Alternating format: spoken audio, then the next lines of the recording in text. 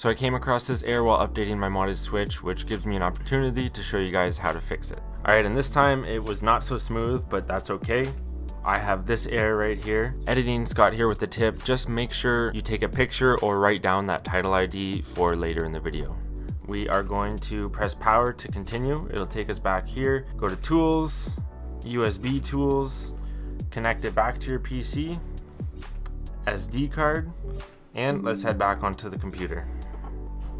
So over on your PC, go into your Switch SD card, then we're going to go into Atmosphere, and then into your contents folder. This is where you can put mods, and if you have multiple like I do, you can try deleting just that single title ID that was on the actual error message. But in my case, I just deleted them all to be safe, and that worked for me. But again, if you don't want to delete the rest of them, you can go ahead and try that. But if it doesn't work, just come back and delete everything in your contents folder. So we'll get rid of those and then go back in your Atmosphere folder. We're gonna delete the fatal error message folder as well.